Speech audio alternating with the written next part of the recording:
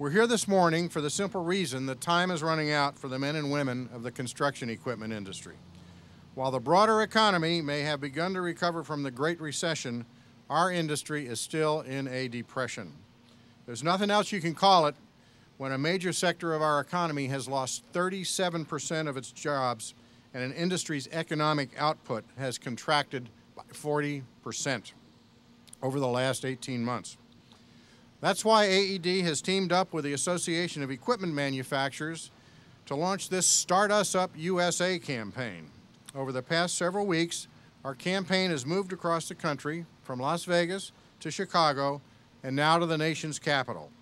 We brought our industry's message from Main Street to Pennsylvania Avenue, from people who've been affected by this downturn to our elected officials here in Washington. The national economic output of the equipment industry has contracted by nearly 40% and resulted in the loss of 550,000 jobs.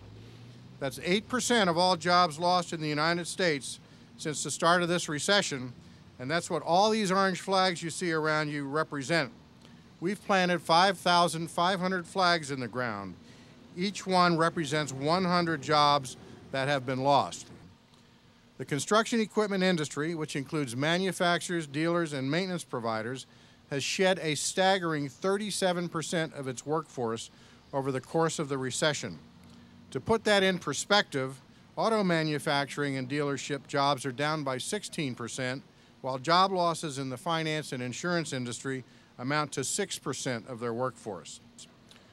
Now it's my pleasure to introduce a great leader, a man who clearly understands how important the highway bill is to ending the depression in the construction equipment industry and to our prosperity as a nation.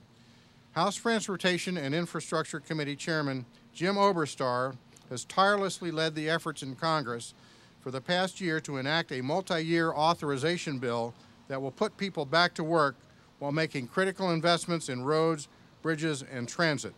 Mr. Chairman. Thank you very much. Thank you.